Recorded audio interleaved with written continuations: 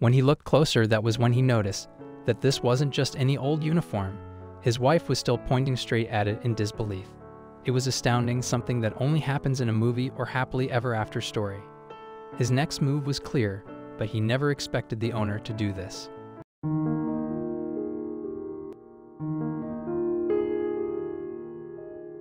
Zenos Lopez knew it was time to retire when 6 years serving in the United States Army came and went. It was time to settle back down with his wife and enjoy an easier life. He carefully packed up his apparel, leaving all of the medals and stripes perfectly positioned into a garment bag and tucked it into his closet. Fast forward a few years to when Zenos and his family decided to move from one side of Bakersfield, California to the other. It was as they were unpacking the towers of boxes and finding all their possessions and spot in their new home that Zenos discovered that his carefully preserved uniform was nowhere to be seen. "We were moving from one side of town to the other, and sometime during the move, my uniform disappeared," Zenos explained. Husband and wife turned the house upside down in a bid to find the mysteriously missing clothing, but it truly wasn't there anymore. The realization that it may have been stolen during the move was heartbreaking, but there was no other explanation for how that particular piece had gone missing. They checked the house for any other important items that might be missing, but either there wasn't or they didn't notice. More years passed, and that move was well and truly in the past, gone and forgotten. The couple, finding a few extra minutes to play with, decided to wander around a local thrift shop. It was there that something unbelievable happened. As the couple was about to leave, Angelica Sutton stopped and pointed straight at something. It was too much of a coincidence to be real. Hanging proudly on a shop hanger, he knew immediately that this strangely familiar uniform had been his all those years ago. Here was where that neatly hung and cherished piece of his past had found its way to.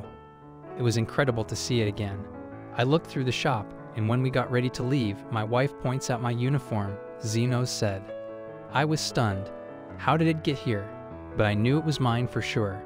Fueled by sheer excitement and adrenaline, Zenos went straight to the owner of the shop, Rick Friels, to tell him the incredible story. "I asked the owner Rick where it came from and explained it was mine and how I lost it a while back," Zenos said. He pulled out his phone and found a picture of him in the uniform to back up his claim. There was no question about it. He had to have the uniform back, but when he asked how much it would cost to buy it, he got an answer he wasn't expecting. Just knowing where the uniform had gotten to all these years and that it was still intact and in great condition put his mind and heart at ease. He was more than happy to have the uniform back in his family and in his home, and this time he had special plans for the clothes too.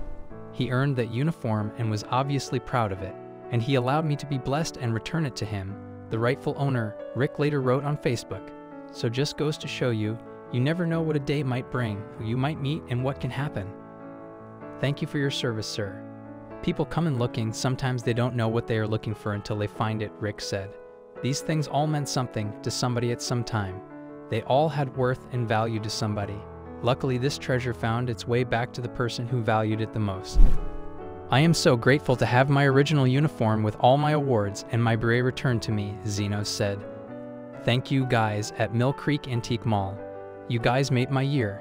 This time around, Zenos plans to make a shadow box in which to keep his precious medals and awards. The uniform will continue to be preserved in a garment bag. It is simply amazing how many people are finding old heirloom mementos and keepsakes in antique and thrift stores around the country, and even more amazingly the stories behind how these articles find their way back to the people they belong to. Perhaps we should all take some time to stroll around one sometime soon.